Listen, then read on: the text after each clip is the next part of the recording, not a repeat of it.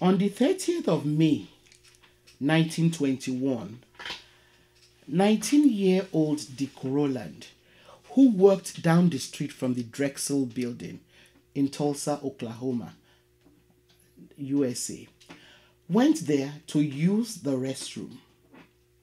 Tulsa was a segregated city, and so Dick Rowland had to walk down the street to the Drexel building in order to use the bathroom.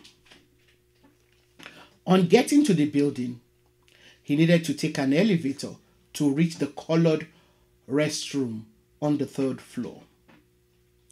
Unfortunately for him, 17-year-old Sarah Page, a white girl, was already inside the elevator. How did such a simple thing as stepping into an elevator explode into a life-shattering world event that we now acknowledge as the destruction of the Black Wall Street? Welcome to the Sankofa Pan-African series. Please sustain this channel by turning on your subscription and notification buttons if you've not. Thank you.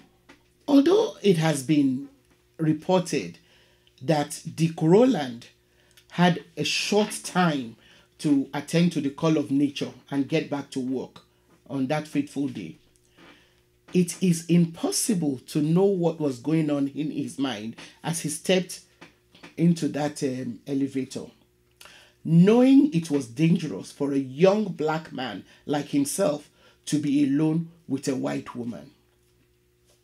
However, in the world of Tulsa, Oklahoma of 1921, not a lot of things were easy to explain. First, 1921 was only about 56 years after the United States abolished slavery. As such, the Greenwood district of Tulsa, Oklahoma, was almost an anomaly because it had grown into an astonishingly prosperous neighborhood. At that time, in other parts of America, black people were being forced to live under very harsh conditions. In places like the South and Midwest, the sharecropping system continued to keep black people under the same conditions that they were during slavery. They continued to toil on land owned by their former white owners, at the end of which they had to surrender the largest chunks of their crops to the white landlords, who also found various ways of keeping them trapped in debt. The black people who were determined to improve their lots did so facing the constant threat of violence, lynching. It is uncanny how, if you pause to think about it, the same system of finding ways to keep black people indebted after slavery was officially abolished is eerily similar to what has been used, in Africa and the Caribbean since the so-called end of colonization. African countries are independent in name only, while we continue to toil to repay loans that were forced on us, or while we continue to engage in economic practices that were designed solely for the enrichment of so-called developed world. Our indebtedness will not be paid for generations to come, and until we decide to free ourselves from the shackles of indebtedness and so-called globalization, we will remain impoverished. if we do not free ourselves. What we are doing, in essence, is allowing ourselves and generations to come to remain colonized, enslaved. But that's a topic for another day. In 1921, the population of Greenwood was made up of black people who had migrated there from the South in search of better conditions of living, which was elusive to them in the South. Some of the black people who settled in Greenwood, in Tulsa, Oklahoma, were veterans from World War One, and they were people who were eager to start new lives in the country that they had helped to defend. Before most of them settled in the area north of the city of Greenwood, they had tried to settle in Langston, also in Oklahoma. But they were driven out of Langston by racist white people. From Langston, they landed in Tulsa, and in spite of the strict Jim Crow segregation laws of the city, and despite only constituting about 12% of the population of Tulsa, black people in Greenwood succeeded in establishing a vibrant and prosperous district. At the time, the state of Oklahoma, and Tulsa in particular, was quite prosperous due to the growing oil industry that allowed most of the people of the town to grow rich. But being rich meant they needed to hire black people from nearby Greenwood to work not only as domestics, but in other capacities needed by the booming economy of Tulsa. These economic activities allowed the black people to invest in their communities and start their own businesses. Some historians, like James Hershey, have pointed out how opulent life was in for the black people of Greenwood, who lived, because they lived in well-built brick houses that were sometimes furnished with Louis XIV furniture, fine china, and Steinway pianos.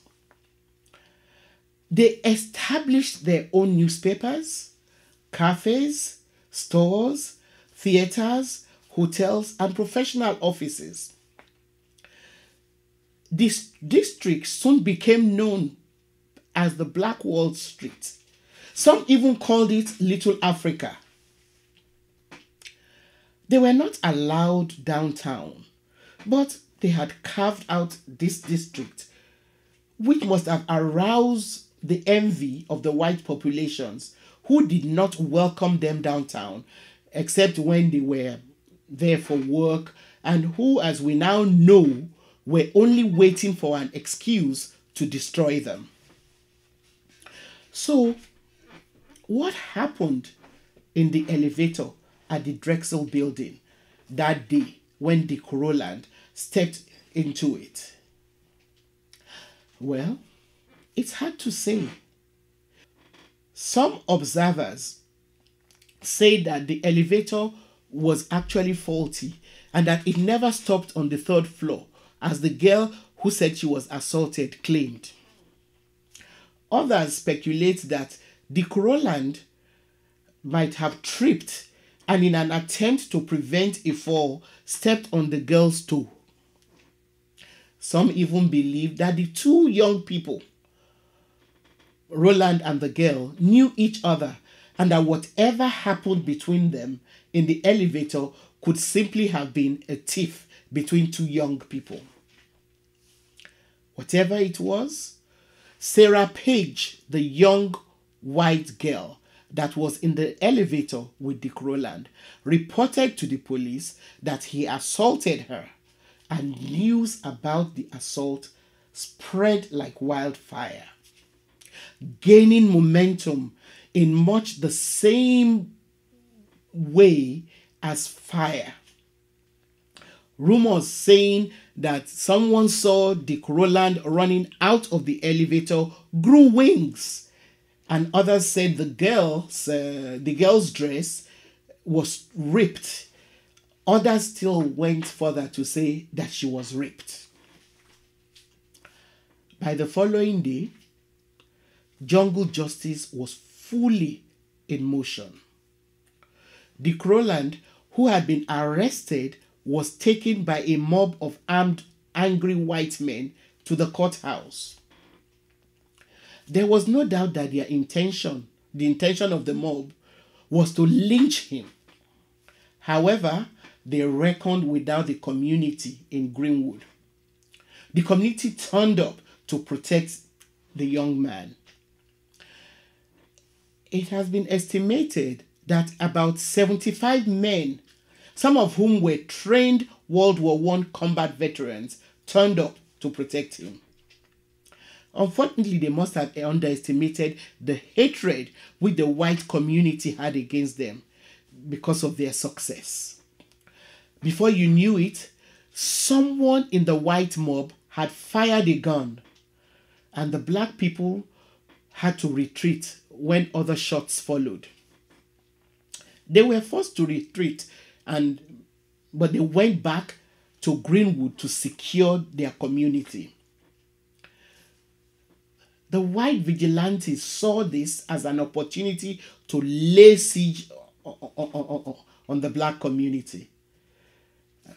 The community was soon overwhelmed because the white vigilantes, who were better armed, quickly outnumbered them. Also, heavily armed, angry white mobs from neighboring cities, as well as the police, joined these white attackers. These animals in human skin, as Fela Anikulapo Kpopiti, might describe creatures who hunt others for enjoyment, put up a machine gun and directed it into a church where they knew people had gone to take refuge. Some rode around the city in cars, firing through windows of houses. They went into homes and dragged men out to shoot on the streets, or dragged them tied to the back of cars around for display through the city. They went on a rampage like the stampeding cows that they were, smashing windows and kicking in doors to loot jewelry, furs, and other valuables. They even brought in airplanes that flew menacingly over the black community, shooting down dynamite at buildings, destroying homes and workplaces, shops, and even funeral homes. They continued this frenzied spree of destruction until the next afternoon, when the Oklahoma National Guard arrived and proclaimed martial law. Unfortunately, it was too late for the thousands of black people who had now become homeless as a result of the wanton destruction of lives and property. Hundreds of black people lost their lives, with millions lost as millions of dollars also lost as a result of the carnage. To add salt to injury, the National Guard chose to believe the police, who lied that there had been a Negro uprising. 6,000 Greenwood residents were arrested and detained for a week. Upon release, with nowhere else to go, many were forced to join the rest of the homeless, living in Red Cross tents. Can you imagine the physical, psychological, and emotional torture of people who had been living in the kind of comfort that these black people had carved out for themselves, only to end up as homeless? Can you imagine what life must have been like for them during the winter of 1921 and others that followed, because they were forced to live in makeshift tents as homeless people. Not only was Greenwood rendered uninhabitable, all effort to rebuild it was resisted. Instead, there were attempts to relocate the residents far away, but they resisted. And many tried to take the case to court. They didn't want to be moved from, a place where they had built. Over 100 suits were filed. 100 lawsuits were filed. However, the judicial system failed them. A sham grand jury, which was set up to investigate the incident, ended up blaming the black people for inciting race riots while exonerating the white people. Unsurprisingly, the white girl who started it all did not even show up to testify against Dick Rowland in court. Thankfully, he survived and the case against him was dropped. Unfortunately, those who tried to rebuild this remarkable community found their progress slowed down by lack of access to funds and the new zoning laws which were put into place to stop them from redeveloping. Even those who had insured their homes and properties were ripped off by insurance companies who claimed that their policies did not cover riots. So this is how one of the most vibrant African American communities was razed to the ground. Thank you for watching. Please continue to share your comments and questions with us. Also, please give us a thumbs up and share our videos with your contacts. See you next time.